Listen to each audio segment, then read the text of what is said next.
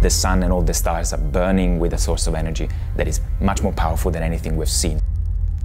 That source of energy is clean, it's safe, it's limitless. Fusion is the ultimate source of energy for humanity. What we are trying to do at Proxima is to replicate that fusion reaction here on Earth. To contain the plasma, we are building a device called a stellarator, which by means of a magnetic field can contain the plasma and replicate the conditions necessary to achieve that fusion reaction.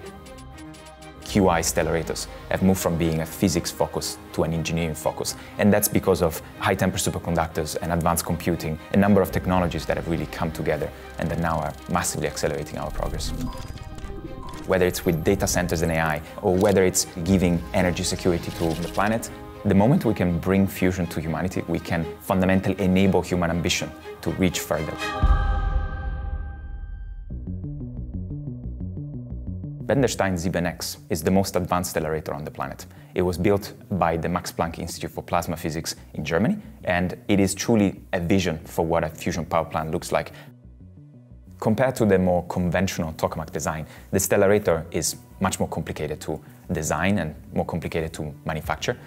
The advantage of a stellarator is that it's intrinsically steady state, so it's much easier to imagine as a continuously operating power plant.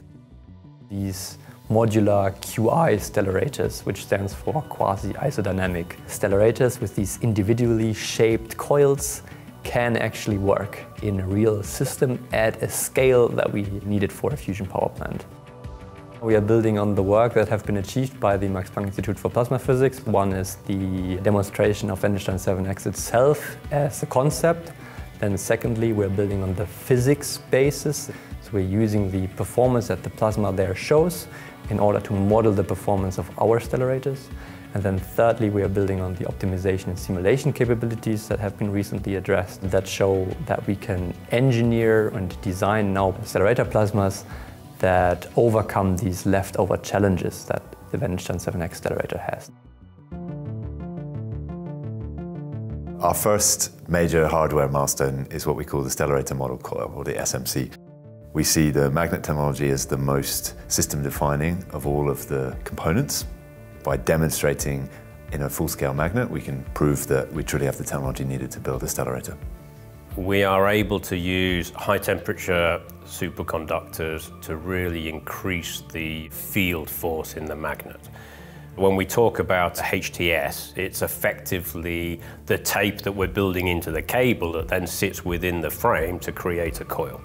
The advantage is that you're able to run them at a higher temperature, but we're actually going to keep the temperature low. That gives more performance from the tape, and that intensifies the magnetic field that we're able to generate.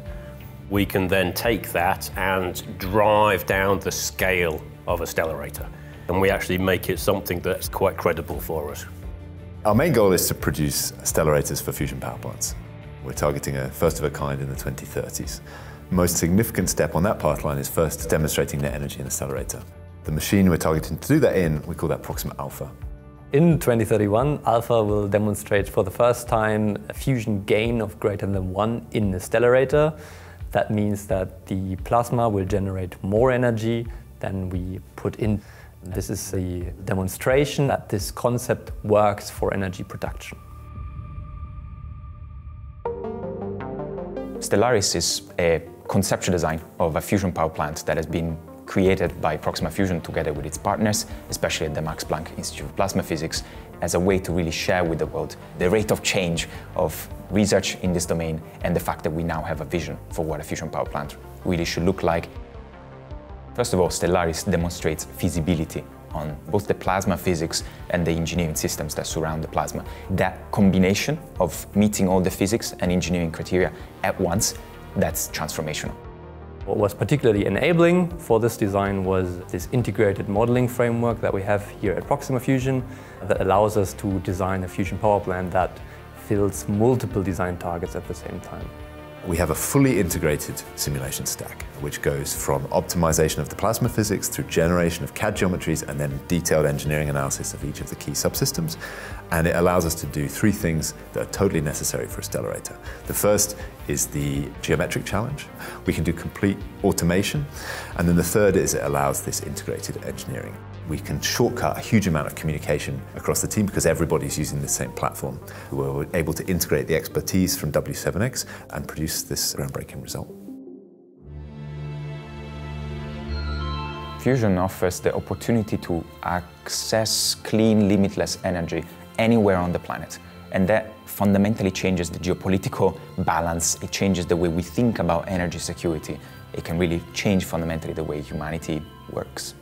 What we're doing now is really creating an ecosystem around Proxima here in Europe, where we could ramp up the production at scale once our first-of-a-kind power plant gets demonstrated.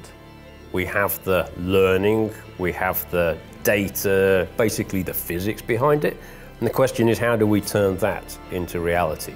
We're able to iterate and build on examples, take that experience, and then work out how do we start accelerating so that endpoint gets closer and closer as fast as possible. At Proxima, we envision a cleaner, brighter future powered by the stars.